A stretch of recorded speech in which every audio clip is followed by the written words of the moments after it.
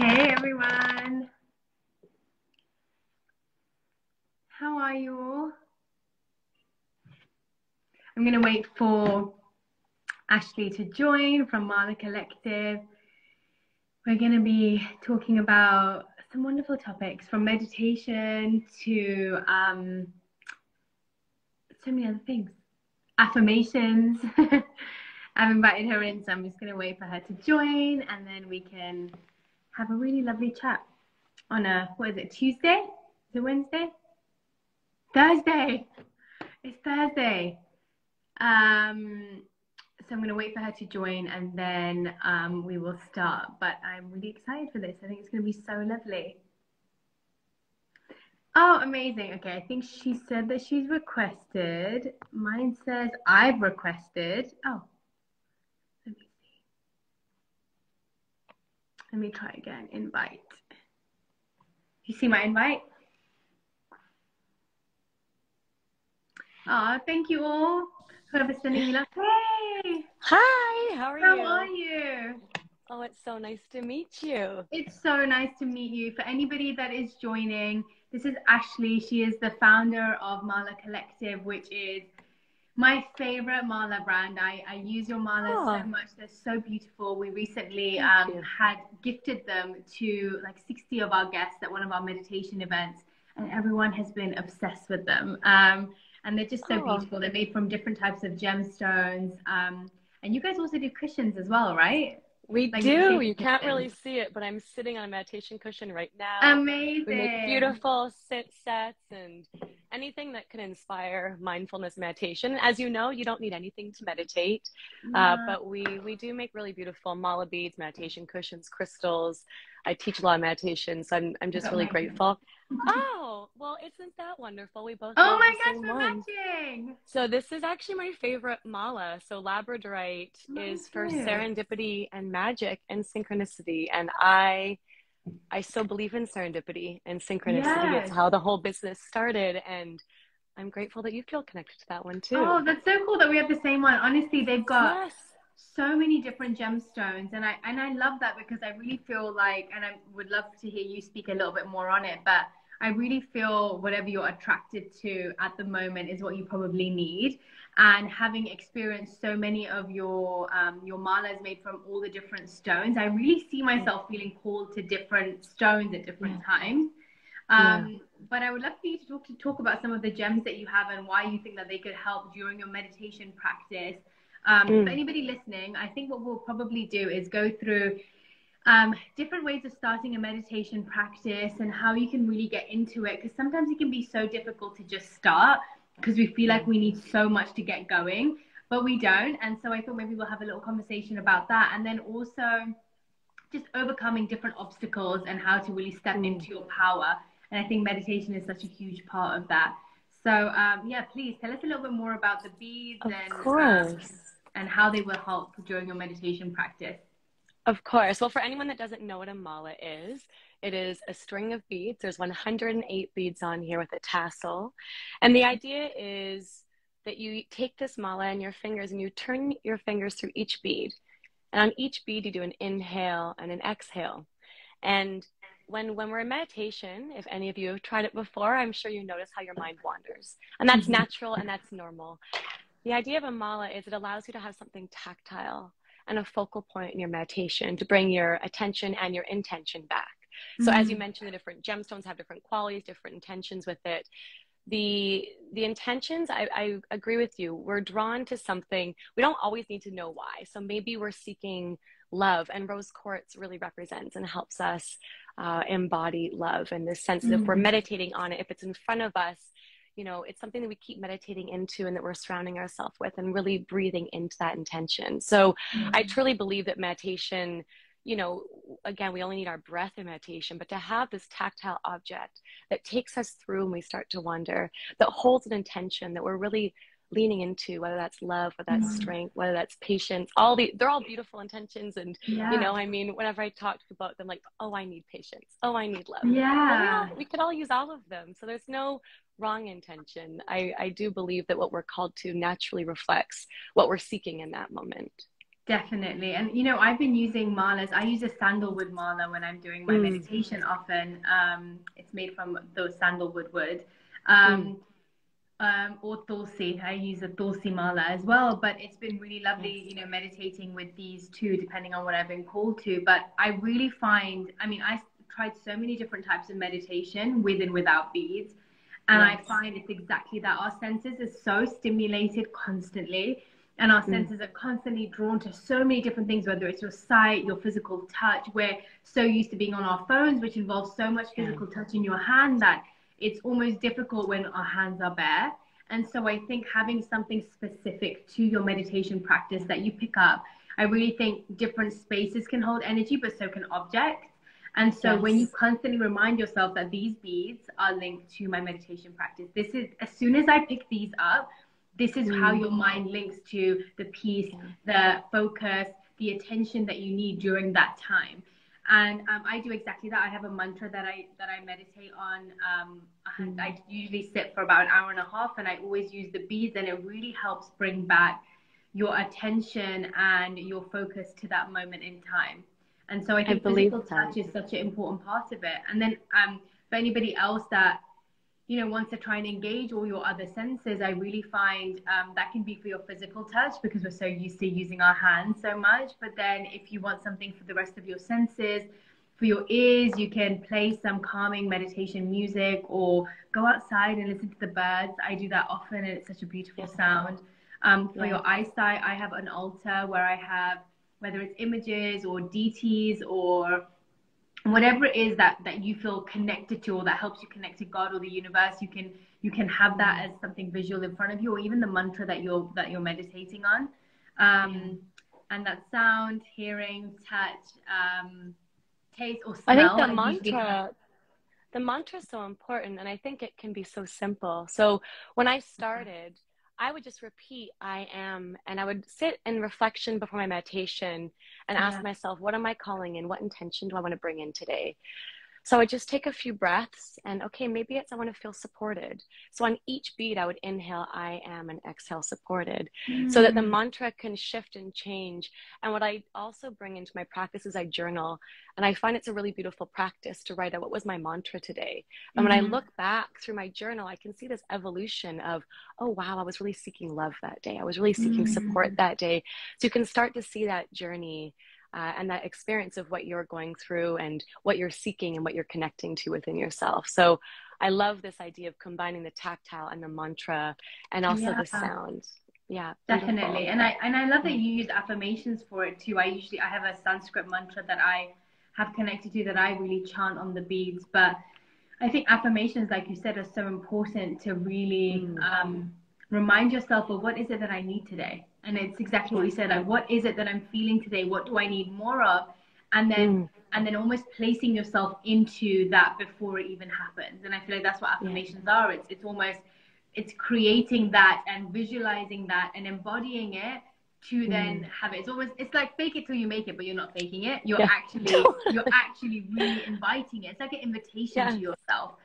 And so whether it's strength, whether it's feeling love, whether it's power, whether it's energy, whether it's whatever it is that you feel like you need in that moment, having that and calling that to you, whatever you put out to the universe, it really does bring back to you. And so I think that's a beautiful thing to also have your beads for, and carry your beads around everywhere to remind you, what is it that I need today? Like, what do I need in my life?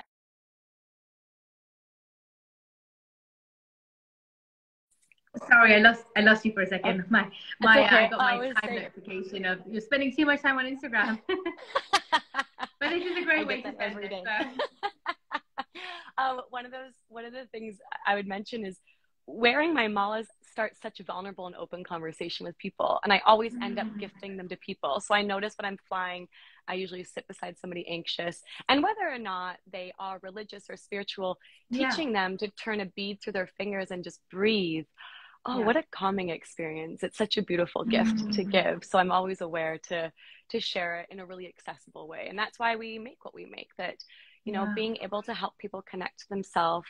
It's so special. You know, I started Mala Collective 11 years ago, and meditation, meditation is very trendy and hip and beautiful now. I mean, I've always adored it, but people talk about it in such an open way now. And 11 years ago, it wasn't that way. And what I think is really curious is over the years, people have emailed and shared, you know, this mala helped me get through divorce, that helped me through abuse, that helped me through sex change, that helped me through becoming an empty nester. And that this becomes this physical object that represents transformation. And when people will email and say, this mala helped me do X, Y, Z, it's like, wow, well, this mala represents your commitment to your journey and your commitment to yourself and your commitment to slow down and breathe and reconnect. So it's a pretty beautiful product and a pretty beautiful experience, and it's a beautiful vulnerability, it's beautiful conversation, and I'm just honored that people feel really connected to it, and I'm grateful that you feel connected to it. So I do, definitely. So I just saw a question that said, is it offensive to use malas if you're not religious? It's not at all. Like, you can use, like we said, you can use malas for your affirmations, you can use malas to just, you know what, it's more to become more present in the moment. And when you become more present in the moment, you connect deeper to yourself. And then when you get connected deeper to yourself, you're connecting to your soul, the universe, and everything around you so much better. So it doesn't have to be linked to a specific religion or a specific spiritual practice if you don't want it to. It can just be a practice that is for you, and the mala is for you. And so, yeah, it definitely isn't offensive to use a mala for that. I guess it would be really lovely to maybe help people. I read another comment that said, so how do I start my initial practice? Like, how should I start off my initial meditation practice? And maybe if you'd like to share, then I can share something, share a little bit after about how I started mine. Would you like to hear how I start my practice in general, or how I start a practice, like my morning practice? I think it'll be helpful for people to know if they were trying to start a meditation practice, what would the first steps be? Like, what would you recommend? Yeah, that's a great question. Step? Yeah, I think that's a really beautiful question. One thing I will say is, in my experience of teaching, most people assume they're doing it wrong. And most people, because it's such an internalized practice, that the words that are associated with it are need and should, which are so full of self-judgment, when actually meditation is meant to be quite liberating and self-connecting, but still can be incredibly uncomfortable. It's not meant to be bliss every single time. So when you're starting practice, what I always offer to people is to tie it to something you're already doing in the morning. So building the habit of a new practice, a new routine. So when I'm from Vancouver, but I live in New York. So when I'm in Vancouver and I boil my water and I put in my French press, I sit down, and that becomes my trigger point. That's a habit I've already built. And then I sit down to do my meditation practice. I also suggest starting small. Maybe it's starting 2 minutes or 4 minutes or 8 minutes. And then the last thing I suggest is, if you miss a day, which you will because you're human and things happen, to not judge yourself. I think we have a really all or nothing mentality. Yes, when we do a lot of free meditation series at Mala Collective, and we notice that if somebody falls off on day 3 or 4, like, I just can't go back. They then just don't come back. They just judge themselves. And it's like, but if your friend told you I fell off for a day, you would say to your friend, that's okay. You can get back on it. But we're so hard on ourselves and we're so judgmental. So I would say starting small, tying it to a habit. And in terms of the practice, you know, that I do, I love my mala and I travel with it. I meditate with it. I notice that, you know, it takes between 8 to 10 minutes of breathing at like a normal pace. And if I'm going really fast, that means I'm really anxious. So that's my checking point of, I must have anxiety today. But I think starting small, and I don't always sit on my cushion every morning. Sometimes I like to follow my body. And if I like to do an outdoor meditation, like you mentioned, mindfulness of sound, I love that. And especially, you know, in spring, summer, being outside is really important to me, and moving my hips and getting into my body. And in the fall, winter, I'm usually more inclined to be on a cushion with my tea and my malas. Yes, I love that. Yeah, I would probably say the same thing. I think starting small is a big one. I remember when I first started and I was becoming almost like obsessed with meditation. I was like, no, I'm going to wake up every day and I'm going to wake up at 5 a.m. and I'm going to meditate for like 2 hours. And then it's true, as soon as you go from doing that to within a week realizing it wasn't at the time manageable for me, you end up feeling so bad about it. Whereas if you set yourself manageable goals or manageable time frames for you to build up, and you know, I went from doing, I tried that again, and I did like, I would do 1 round or 2 rounds, and then now after 10 years I've managed to build up a practice which is 16 rounds of it. And it's like, but that took such a long period of time. And even then, sometimes I'm like, oh, I didn't even get to finish my practice today, or I didn't really do it properly. And if it ends up being something where it stops you, you should know that your mindset is wrong. Like your mindset is stopping you from doing something that's great for you. The mala is not judging you. The universe is not judging you, but you're judging yourself and stopping yourself from actually having this practice that can help you. So don't stop just because yesterday you had 20 minutes and today you have 5. That doesn't mean you don't do it. Don't wait for the day you have another 20 minutes. And I think that's so important because you almost when something is good for you, it's like when a person is really good for you and brings out the best in you, and then you do something wrong and you do something bad, you don't want to go in front of them because you don't want them to judge you or think of you wrongly. And I feel like that's how we end up feeling about our spiritual practices, where you're like, no, but it's like the place where I'm meant to be good, but then I've done something or I've missed it, and it, I don't want to go back to it like that as who I am now. I think that right and wrong is so curious in meditation. That I had Definitely. one teacher say to me, once you meditate every day for 200 days, then we'll talk about how to sit. And I think that's so normal for us to hook into, am I doing it right? Am I doing it wrong? And I get a lot of questions, what's the ROI on meditation?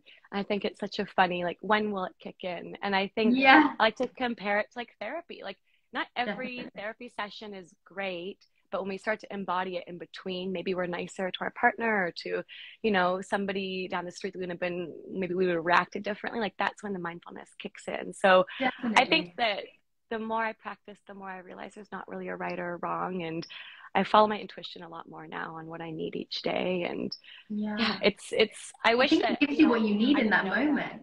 Yeah. Like, I think the way that you, like you said, the reactions and stuff, I definitely noticed that when my meditation has been deep and attentive, I notice a difference in the way that I'm being, the way that I'm present throughout the day, the way that I react to people, the way that I connect to people, how I feel when I am usually quite anxious or nervous in a situation, but I find myself being able to be calm and collected. It's such subtle things, and the beautiful thing about meditation is that it is so personal. It'll affect each person so differently and have a different reaction or a different effect depending on what you needed to work on that day. And I think that's why there's no, but this person felt like this when they meditated. How come I don't feel like that?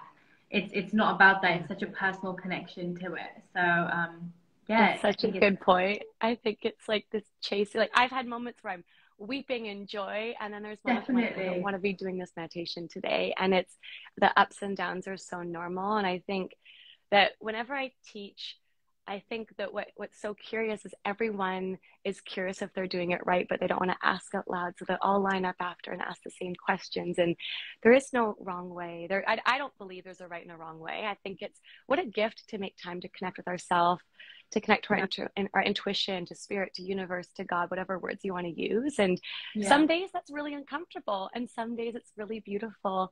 And it just, I wish I knew that 11 years ago when I started. I really thought there was a right and a wrong. So for me, it's all about how can we make something that's really beautiful that can inspire you and to help hold you to understand there is no right and wrong. And I truly believe, our homes and our spaces are a reflection of who we are. So having a really beautiful cushion in your living room, some people joke that having the cushion out will guilt me into meditation because I see it in the mornings. And then you finally get to that point where you're like, my space, my sacred space. So it's, I think that's important. I always say, even when I lived in my small, I had a New York apartment, when I was in my house in London with my family, I had a little corner in my bedroom right next to the heater where I would meditate every day. And then when I moved to New York, we were in like a very small apartment. It was like 600 and something square foot apartment. And I picked a corner by the window where I sat with just one cushion, and I had a little altar there, and that's where I would meditate. And, as time has gone on, my environment has changed, but there's always been one sacred space where I meditate. But then I was traveling so much at one point in my life, and the only thing that remained constant in my life, and everything was changing, and I found it quite difficult to ground through the changes. The only thing that helped me stay grounded was that one practice that stayed the same wherever I was in the world, and that was my meditation.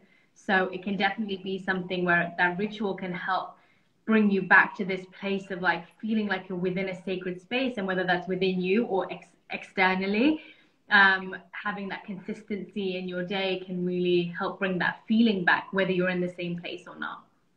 I think you would probably laugh at the apartment I'm in right now. It's my kitchen is my office and my Yeah. living room. But I have, you know, I've got the meditation cushion, I've got the crystals, I've got the incense, and you're right, the constant traveling. I meditate a lot on planes, in lines, and it's just, you know, repeating a mantra or quietly breathing or taking, you know, just doing box breathing, just these really, really simple things. Doesn't need to be 20 minutes, but I hear you. Being able to just travel with it is so special and important. Definitely. I was just reading some of the questions, and one of them was, where do you ship to? Where do you ship your malas to? Is it worldwide or? It's worldwide, but I would say, yeah, I mean, sometimes it's so exciting. Someone from Estonia orders. I'm like, where's Estonia? Cool. On the map, and it's so cool. So, I mean, we ship everywhere, but I mean, you also please feel free to message me. And I think it's such a cool conversation. Like, what intention should I have? What crystal suits me? Or like, how do I start this? I love talking to people about that. So it's a really cool journey, but yeah, we ship everywhere, and